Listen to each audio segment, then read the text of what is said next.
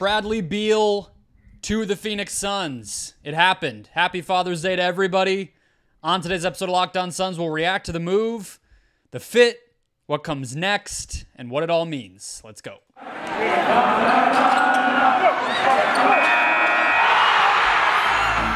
You are Locked On Suns, your daily Phoenix Suns podcast. Part of the Locked On Podcast Network, your team every day.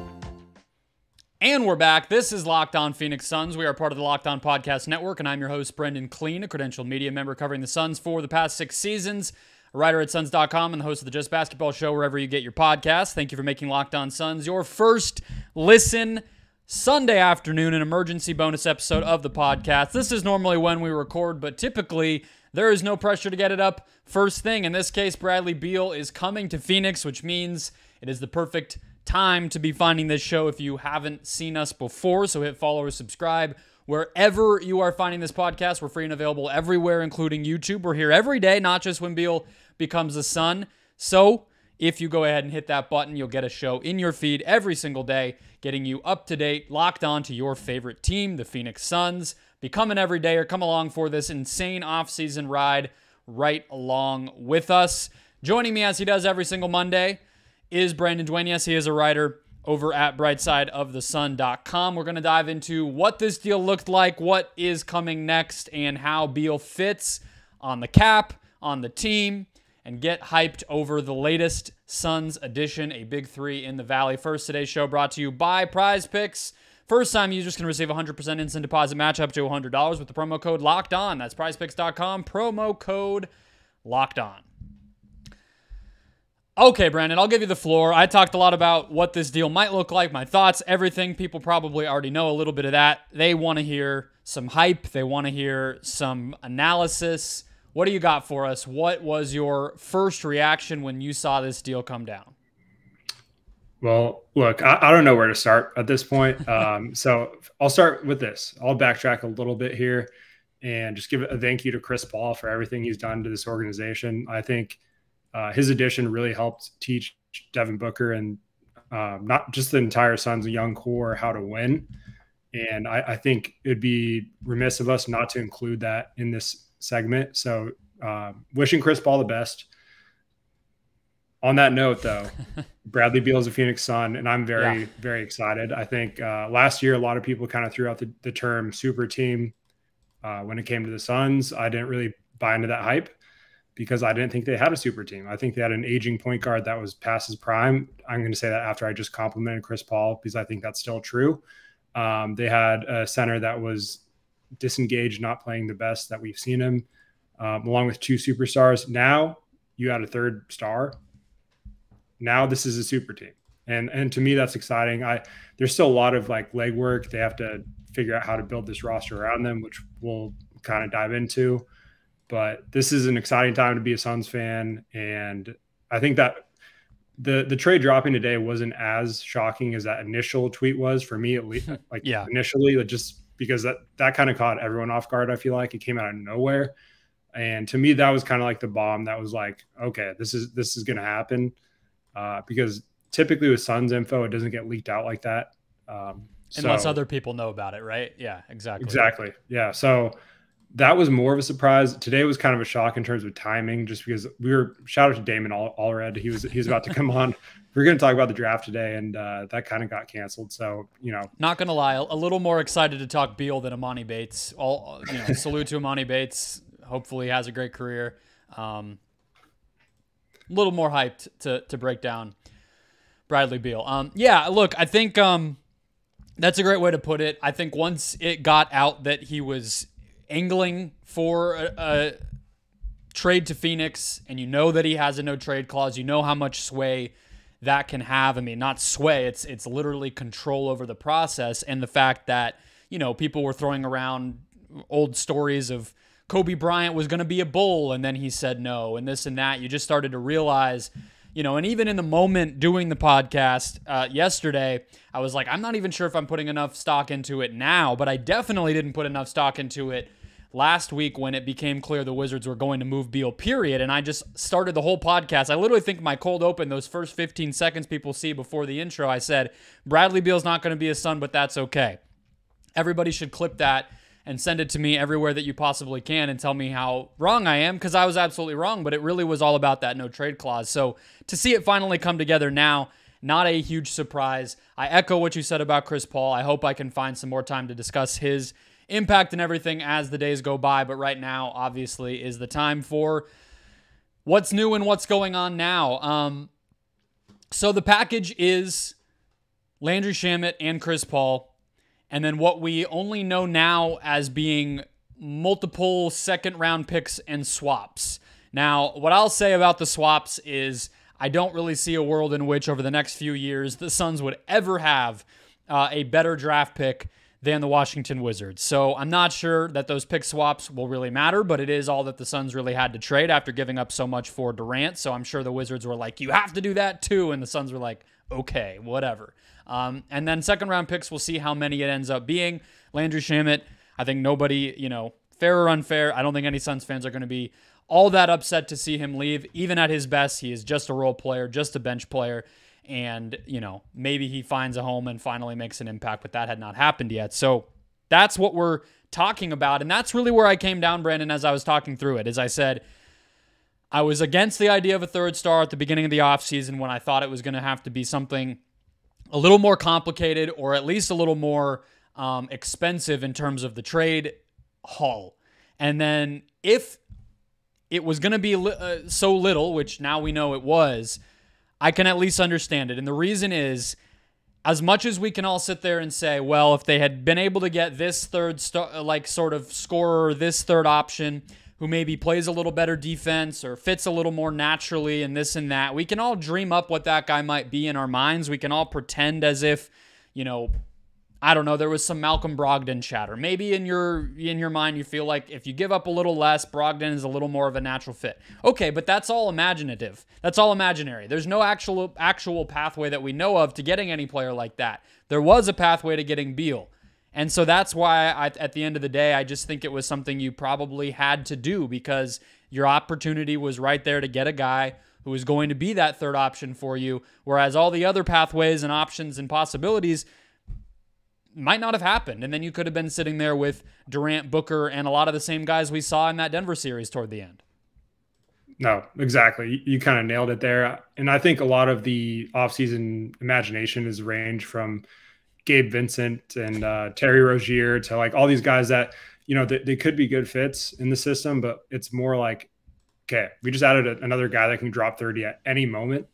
And what did we really give up? Like you have to kind of like look at that. Like, okay, yes, we're not going to be able to have the full mid-level. That's where some dreams die with certain players that or fits we liked. But I think the flexibility now with Beal, Booker, and Durant, you could try to ship Ayton off for some depth. You can do some other creative things. And I think a lot of vets that want to win a ring, they're going to come here. So yeah, they're going to want to come here. And like we've kind of said that in the past a little bit. And it's not like the Suns were favorites this past, or not favorites, but they're kind of in that favorite group where they're at the top of the league where vets will be interested. But now you have this trio, vets that are trying to get a payday, especially, they're going to want to come to Phoenix and get open looks.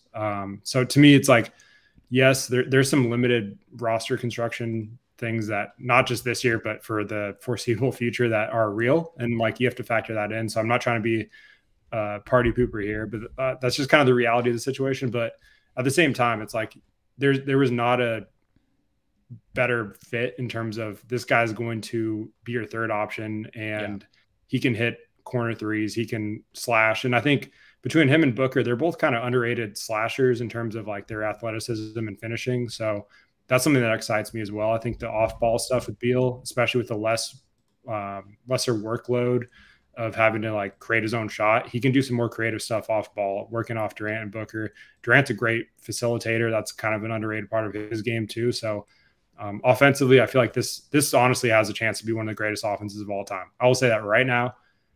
I will throw that out there, I think. And it's not that far-fetched, but I mean, it's funny because it's like, well, somebody's going to set that record every single season going forward. It feels like, the Kings just had the best offense of all time. So if you think about it that way, it's like, well, you're probably right. But I get your point is totally well taken. And I think really to me, it's kind of like the playoff offense, right? I mean, Denver just set the record. I don't know if it was a record ever, but I would imagine it was, with like a 120 offensive rating in the postseason. They were number one. The Suns are going to push for that. The Suns are going to have answers. You just think how often we were, punching ourselves, feeling like if just one more guy could step up in that Denver series, in 2 games that they won, it was Shamet and it was TJ Warren. And now that guy's going to be Bradley Beal, and the Suns turned Chris Paul, who we did, a week of chatter about here in Suns World about if you stretched him or waved him outright, and now he turned into Bradley Beal. Like, it's sort of like second-round picks are nothing. You can buy those. The Suns very well might buy one in 3 days.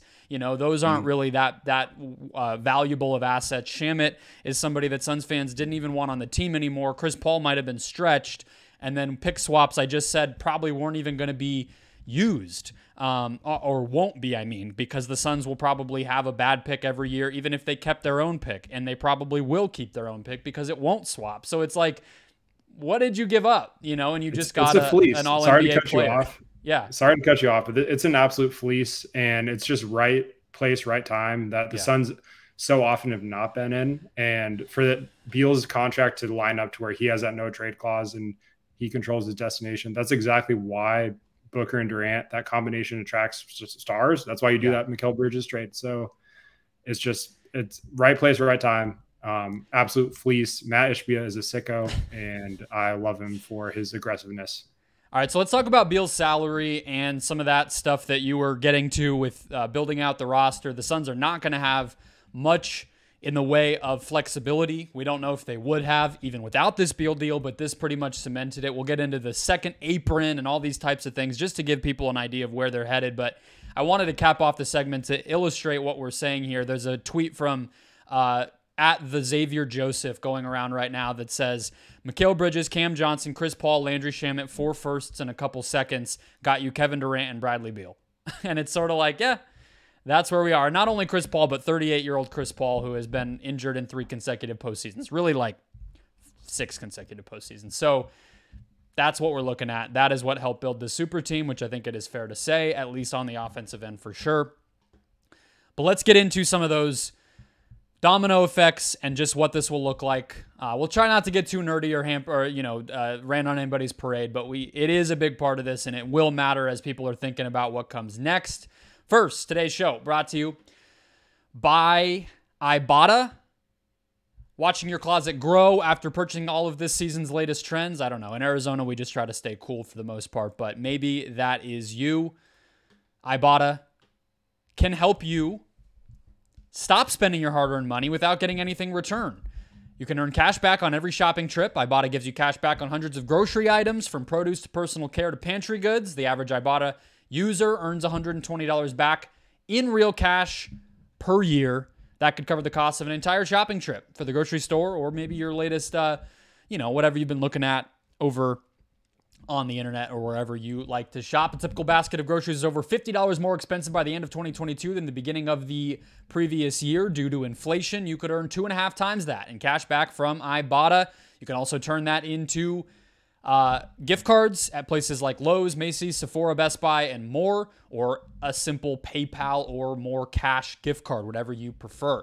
Right now, Ibotta is offering our listeners $5 just for trying Ibotta by using the code LOCKED when you register. So just go to the App Store or Google Play Store, download the free Ibotta app, and use the code LOCKED when you make your first, or when you register. That's Ibotta in the Google Play or App Store, promo code LOCKED.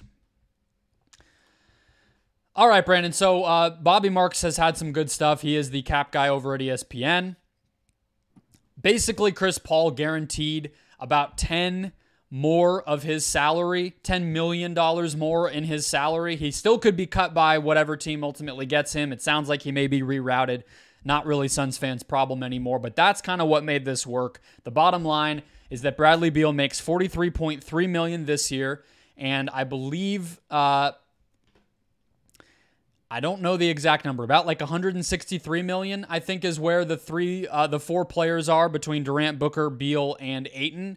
And the Suns are now projected to be a second apron team, which is about $179 million when you remember they also have to fill out their roster. So 163 is just one part of that, but they still have to add the other 11 guys to their roster.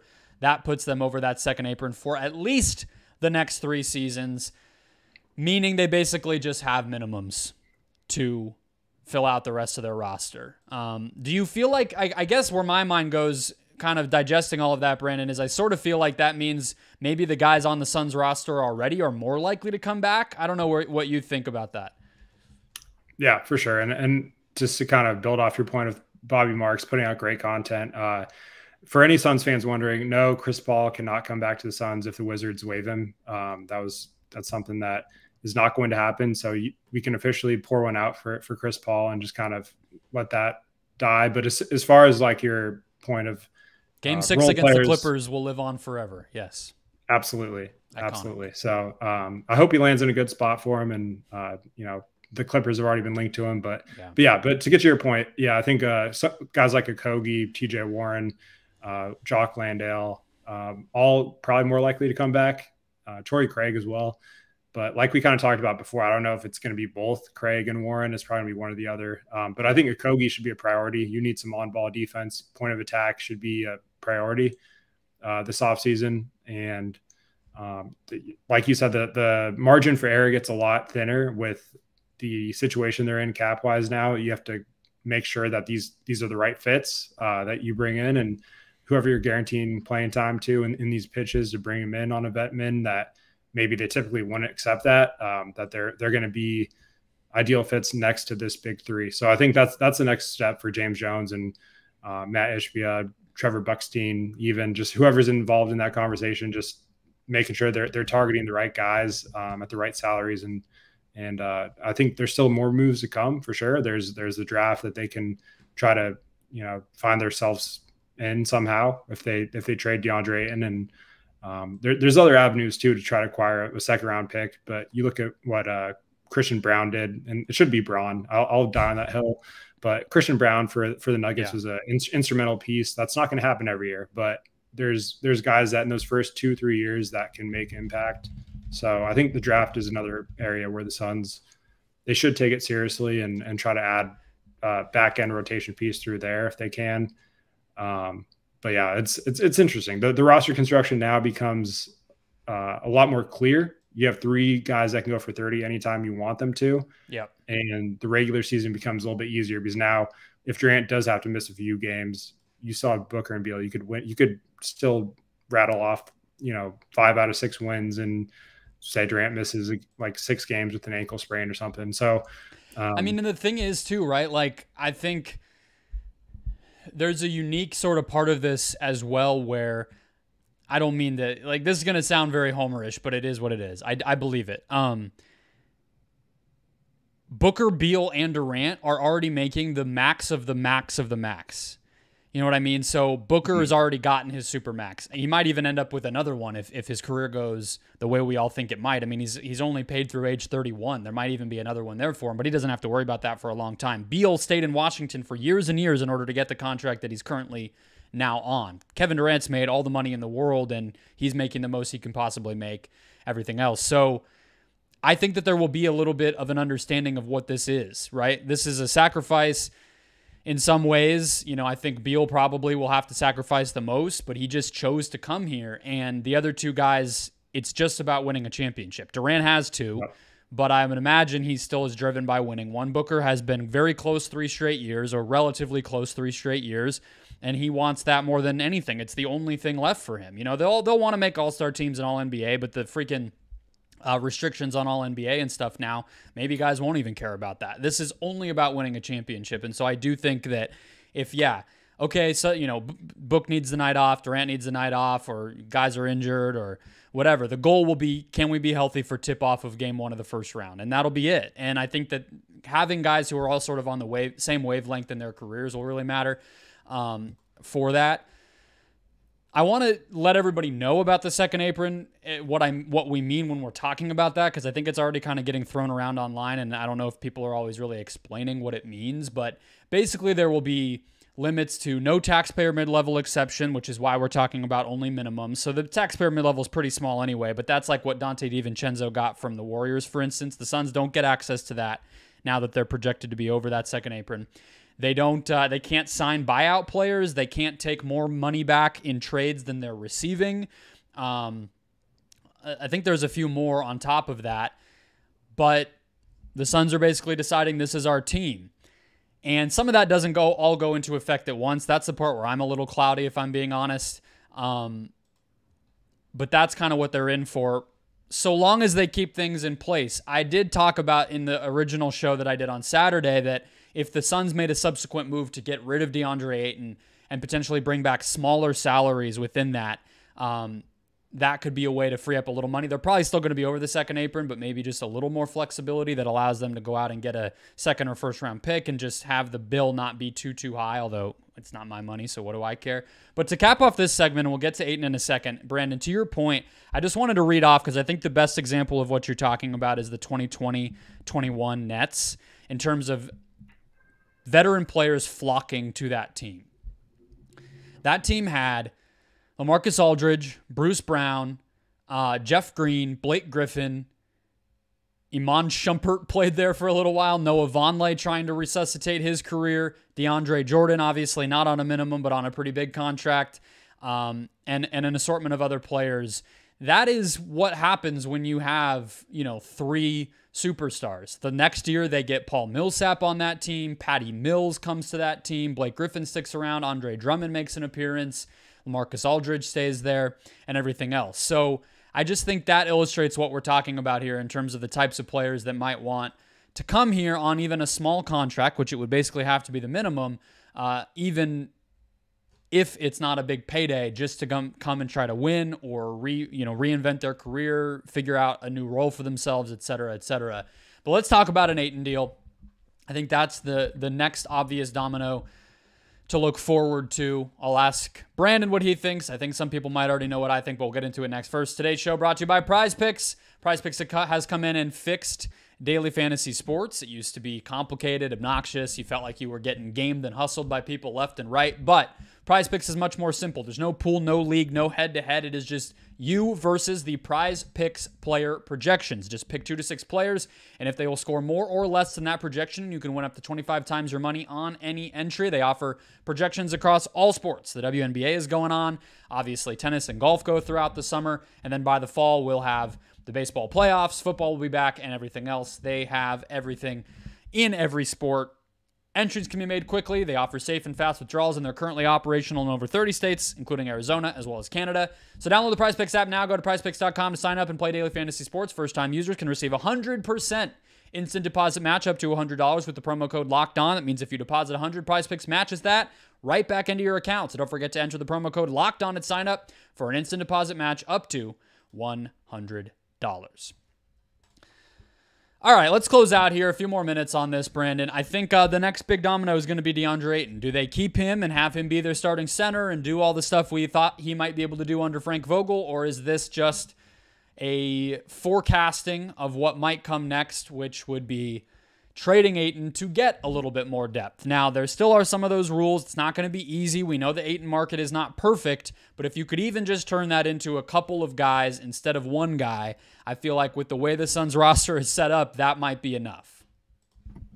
Yeah, for sure. And I think with DeAndre, my entire tune has kind of changed with this trade, just because now I feel more comfortable keeping him than I did, 2 hours ago, in terms of like, if the right trade does not come along, just fill the team with vet mins. You already have 4 of your 5 starters. And obviously there's still some concerns with touches and everything now that you have another 25 plus point scorer added in the mix that you're trying to incorporate already.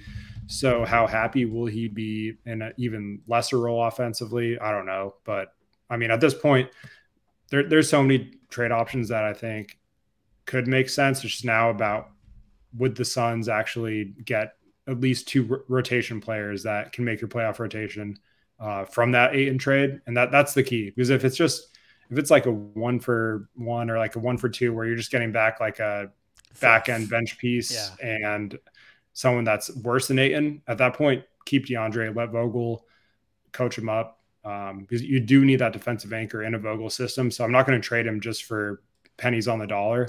But if you can go out and get like a Capella and Bogdanovich or Jakob Poeltl and some type of sign and trade with Toronto, San Antonio's kind of weirdly thrown themselves in the mix with the whole Wembanyama rumor that they want to keep him at the 4. They want someone to guard centers on their team. I don't know why the Poeltl trade happened from any direction. I don't know why Toronto gave up a first for him. I don't know why the Spurs got rid of him, to be honest with you. Just weird stuff.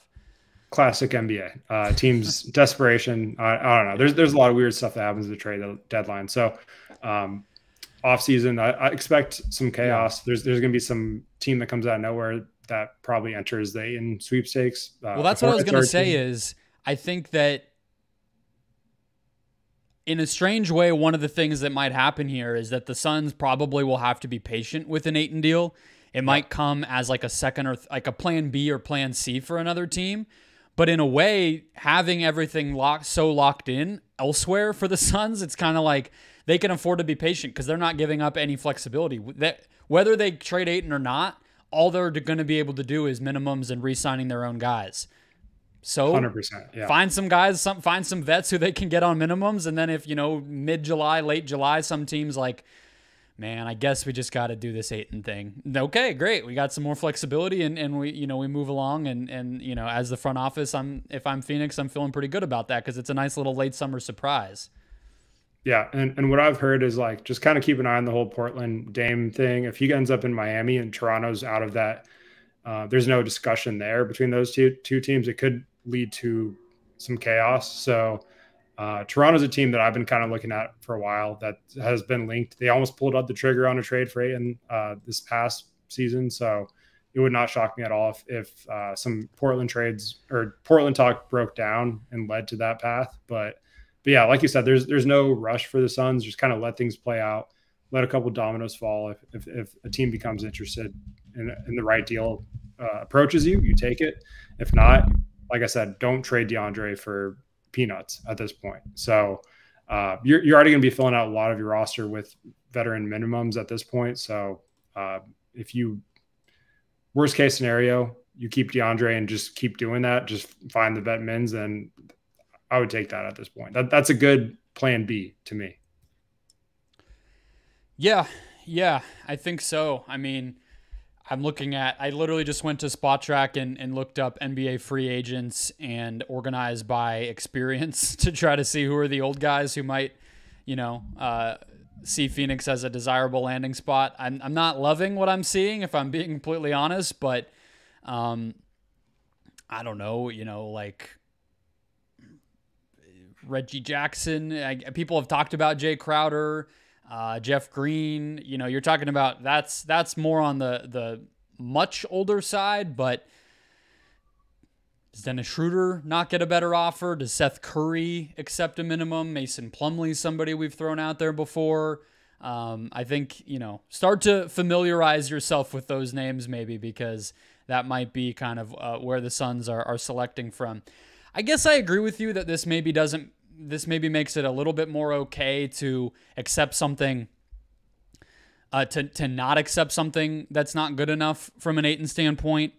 I guess I would just say I would be worried if you're looking at a situation where, even for a decent, let's say Durant has another injury, even if it's not like a serious physical thing, it still happens to him most years at this point. It basically ever since the ACL or the Achilles, it's kind of been a likelihood. I just would be a little worried if you're talking about, okay, we kept Ayton, but Durant's out, and now our starting lineup for a significant portion of the season is like, Payne, Booker, Beal. I guess it's not that different than what the Suns starting lineup was for stretches last year, and they still won 45 games. But you just don't want to let it get too thinned out where if there is an injury, you get like way worse. Because I think you should expect there will be injuries. I mean, all three of these guys have missed time here and there over the past few years. So you don't want to rely too much on like Jeff Green to play 30 minutes a game for 3 months, Yeah, no, absolutely. I mean, depth matters 100%. regular season matters too. I think that's kind of something that's been sort of tossed around as an idea recently, that you can just kind of coast and things will be fine. And I think Denver is a perfect example of that continuity, that depth. It does matter. So there's two different ways to look at it. There's one where, yes, having, in a perfect world where all four of your guys are healthy, like the Suns, big four, there's talent wise, there's no one that can really compete with that. But what are the odds that all four of those guys are healthy entering the playoffs? Just looking at it realistically, they're not great. So you have to build your team that can withstand those injuries. Obviously, the whole regular season is about load management. So if you can kind of create a system where you can manage Booker, Beal, and Durant simultaneously and still win games, that's the best case scenario. So I think trading Ayton for depth helps in that regard, but at the same time, you can't always predict what's going to happen with injuries. So it's really tough. It's kind of balancing both worlds. So I get both sides of it. Like I said, I think personally, I would like to move on from Ayton because I think it's best for both parties if the right deal comes along. But at the same time, if it's just, we're just getting garbage back, there's no point of sending through a trade where you're just going to get worse, and it's not going to help with either of the scenarios we're talking about. Good place to wrap it up. Thank you, everybody, for coming to Locked On Suns after this deal. Not what I thought we would be talking about the Monday of the draft. Did not see this coming, did not expect this, but very exciting stuff. I hate this time of year at the same time too, because now I'm just like, can we get to October? Like I already just want to watch it, but that's how it goes. You can read Brandon at Bright Side of the Sun. You can hit follow or subscribe to find me on this feed every single day. We'll be back tomorrow with more. I don't know what it'll be. Maybe they'll get a fourth superstar player. Who knows? We don't even have a clue at this point in time with everything that the Suns seem to be. You can't rule it out with Ishbia. If there's another bomb that drops tomorrow, I will not be shocked. For Lillard, I don't know. I mean, that'll be their point guard. They just got rid of Chris Paul. They need a one. So, campaign, non-guarantee, Ayton, a handful of seconds. Lillard, come on down. But that'll wrap us up, guys. In the meantime, check out Locked On NBA. Check out Locked On Sports Today. I have a feeling I may or may not be on both of those shows. So if you want more of me talking about this, that's where you can go. I will check you guys out tomorrow.